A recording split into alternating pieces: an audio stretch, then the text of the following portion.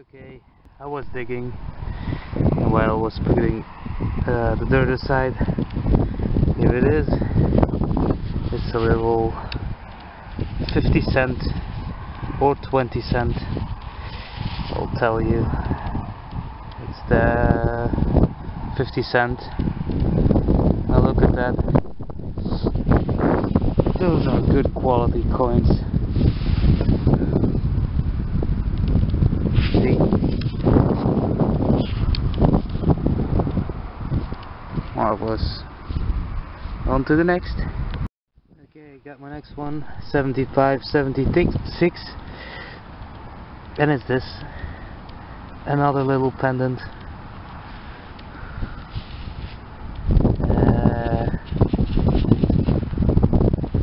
I won't rub it too much. There might be something on there. It might be too corroded. We'll see. Oh yeah. Okay. Happy with that. Looking great, huh? On to the next. Okay, I found my next one. It's there. See it? Signal was 80 to 83. Oh, I know what I got. Oh, I wanted one of these. Oh, sorry for the wind. But I wanted one of these. This is the 5 cent. The 5 cent line. The 5 line cent. Look at it. It's way bigger than the others. I'll compare it to the others, and it's in a good nick. Look at that. That's a decent coin. Kind of a big coin. Okay, I won't rub this one too much because I'm really happy. And look at the detail. I'm really gonna know which one this is. Probably Leopold the first or the second, but I would say the first. Oh, great find. This one made my day. Oh, it's beautiful.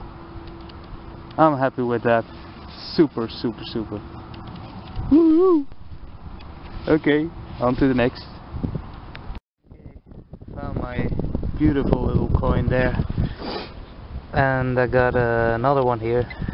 Well, it's not a coin, it's you know, the game where they do like this and that they catch it, you know, but with several. And I can do that. There it is. Yeah, it's part of a game made out of metal. We call it Bickles. Well, it's my second one. On to the next. Okay, for my next one, it's again a little coin. Now, this is probably the small line cent. Yeah, another coin. There we go. Well, I'm gonna have to stop filming because I only got 2 minutes left. Oh no, I can see what it is. It's a Dutch one. It's half a cent. You can see the C from cent. Yeah, and all in nice condition. Look at that. Great patina, great detail. Okay, on to the next. Okay, this will be the last one. It's another one of those little miners somewhere in the 50s. And this is yeah, it's also 50 something. Okay, how is it? I'll see it. Okay, on to the next. Okay, hello everybody, welcome at the roundup. This was 7.5 hours of hunt. I'll show you the trash. This is just bottle top, tin can, you know, all the usual stuff, and I got a second one here. This is also from this hunt. All sorts of modern real trash. Then we got some iron, a modern button, piece of machinery. Thought it was a piece of lead. This is a little piece of lead tubing, a little lid of something. You can see got threading here. I got this little piece, don't know what it is, but it gave a very high signal.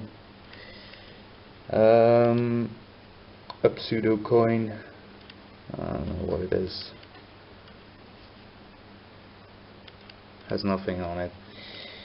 Two little of these aluminium foil type things from vaccines, a piece of folded brass.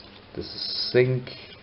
This is a piece of molten aluminium, parts of tubes, two modern tags, some sort, aluminium wire. This is lead, all lead, bit of camp lead, molten lead, window lead, and other pieces of it. Got some bullets, shotgun cartridge, cartridges and parts of cartridges, a 22, very small, 22 bullets, one rimfire short cartridge type of thing. This one I filmed as well, but it is just a cut off bullet, and then it's been crushed several times, I think. Same type as this one. We got one armor piercing one with a steel core, one big musket ball. It's a nice one, nice and white. This one is like light green copper or brass nail thing. I'm not sure if it is a nail. It looks like some sort of nail. A little knob of something. There's a bit of iron at the end, and the rest is copper. This is something I thought was trash, but it's a little piece of a cog of a watch or a clock. A little building block, Saxon. A little game thing. I don't know how they call it. We call them bickles, but you know, you throw them up and catch them at the back of your hand. Part of oh, I don't know how it's called. You can see what it is. A hot rock or cokes. A blade of a kitchen knife. It says Prima Rostfrei, so stainless, and it's made in Solingen in Germany, which is famous for metal and knives and stuff. We got some buttons, some with the shank, like this one. This one has also got a shank, but they haven't got any design. Made out of copper, brass. This one too, no design. A bag seal, nothing left on it. Part of an older bag seal. This one had something on it, but I can't make out what. The other side, you can see, like, I don't know, maybe part of a design or a word, not sure what. Pieces of clay pipe, a bit black, part of a cup. Stem parts, not decorated. Part of an old buckle, well, two parts of it, made out of heavy copper, nice patina on them. And then we have the pendants, two pendants. Not much left on them. You can see where the text was, but I can't read it, and it's got a saint on this side, and the other side it has some buildings on them, like a religious place, you know. And this one is brass. This one is aluminium, gold-plated aluminium. I don't know how well you can see this. Got a little cross on it, and then some palm leaves, I think. The other side has some sort of building on it, I believe, but it's heavily corroded, and I tried to get some corrosion off here just by scratching with my nail, but it just broke up, so I don't try that anymore. There you go. 2 religious pendants, put them aside. Then we have some 1700s coins. This one was a surprise, I'm gonna put it aside. This one is a Austria-Hungarian Empire Dutch. I don't know how I can show this the best way. It says Ad Uzum Belgi Austria, and the date is here is 174 and something else, I'm not sure. 17.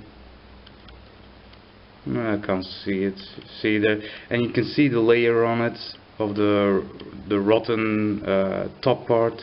And once you scrape that off, you know, you get almost nothing left, and it's barely identifiable. But I think it's 1740 something, and it's a Maria Theresa. I know that for sure because she got like it's like this. She always got like a bead necklace around here, and you can always see those beads even in bad shape. It's Maria Theresa of Austria. Sunrise Solara gets these coins, but the version from Austria itself, and this one is the Belgian version. Then we have a hammered coin that isn't readable and probably rotten away to bits and broken off pieces. The other one is probably 1700s too, but I'm gonna show it at the end because I didn't even know I had it. This one is a half cent. Came from the coin field, as you can see. It's got a readable state. It says 1/2 on this side and cent on that side. Has the weapon shield of I believe Holland on it. Well, the Netherlands. And a big W on this side, which is barely readable.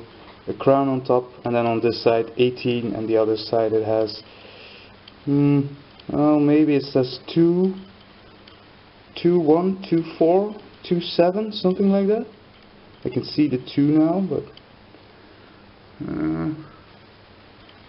let's see if we can get it. But it's so small, and with one hand I can hardly manipulate it like that. It's a 2 and something. I can't see it. Maybe 24, but I'm not sure. But yeah, I'll show a good one at the end. This one is a lion cent, same as this one, but this is the normal field state I get them in. Not very attractive, but once you get in a good field you get them like this, and then they're actually quite nice coins. So that was a 1 cent. This is a 2 cent. It's 2 cent at the bottom. It's the French version. Union fait la force. Union makes strength. On this side it says Leopold II, King of the Belgians, but in French. A crown on top. You got these ribbons and the L. And then there's the date at the bottom, which is, I looked it up on beforehand. It looks like an 8, but it is a 3. It's 1873. Leopold II, 1873. And, you know, an appealing state, I think, you know. Still got a lot of detail on it. And then we got the 5 cent, my very first one. And actually quite a big coin. Also French version, l'Union fait la force. And this one has a 5 on it, 5 cents. It even got the writing on the block left, which is Constitution Belge, or Belgian Constitution Law, 1831. And on this side it has the crown, the ribbons, the L, the seal, the L from Leopold I. And this one says Leopold Ier, or Leopold I, Roi des Belges, King of the Belgians. And the date is here, at my nail at the bottom. I'll try to get it as good as I can. It says 18. Let it focus. Yeah, you can see there 1, 8, and the two other numbers are corroded away, I'm afraid. But it's somewhere between 1831 and 1860, I believe. Yeah. So you can see the 18, but the other numbers. But I'm glad with the overall state. You know, it's an appealing coin, and my first from these. Very happy with it, because it is a nice coin. But when you get them like this, you know, it's not as attractive as these, of course. Very happy with this one. This one was a woohoo worthy. And then we have 1900s. Got another one, Confederacio Helvetica 1907. Just to show you, this is my second one. Came from Smoking Field. They're both 1907. The date is, oh yeah, it's there, 1907. This one is a bit sharper, the second one. So that's a good one. I like that. And they're spendable. You can still spend them in Switzerland. Now my cat is coming to annoy me, and I've got these two 50 centime. She wants to get up the closet, I think. And this one, the date is 1971. These are made out of bronze, and bronze keeps very well in the soil here. It's got a little miner's head on it, with a miner's lamp behind his head, and he's got like this helmet on. The other one is the same, but has a little bit more sand concretion on it, which will go off with some soaking in olive oil, or if you clean them in any other way. They're nice little coins, small but nice, readable, you know, good design, I think. And then we have my euro, my almost silver euro, but I find so little euros that actually, you know, I didn't even know it was one until I cleaned it a bit more. It's an Italian one. The date is on this side here. I don't know if you'll be able to see it, but it's 2006. Now, you know, for a coin that is from 2006, it's in a terrible state. Terrible state. But it's €1. It's spendable. It's one of the nicer ones with a design on them from Leonardo da Vinci, his famous drawing. I will show a good one at the end. And then we have the surprise of this hunt, and I don't even know from which field this came, but it's this. Now that's not copper, that's silver. That's very old silver. Now it's got a lot of design on it, but it's far from complete, and I'll try to show this in a few different positions. Oh, maybe it's better to lay it down. Yeah, you can see, I don't know what's on there, but I'll try to turn it a bit. I don't know what it is. See, I find silver hammered, and I don't know what it is. It's so incomplete. And it's got on this side, it's got this, and this, I think I saw this before, you know, this shape like these two rounds.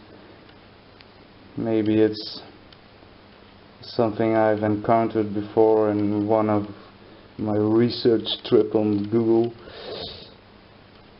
I don't know what's on there, but you can see there was some sort of design on it. It's thin. Oh, I would really like to know what this is. It is silver hammered, but you know, well, it's a piece of it. And as I said, I don't even know if it came from the smoking field or that second field. Yeah, anybody got any ideas on this one, please let me know. I will never know what it is probably, but I really want to know. Yeah, okay, that was it. And hope you enjoyed it. It was a long hunt and a long roundup, but now you had it all. So thank you for watching. See you soon on a new hunt. Bye bye.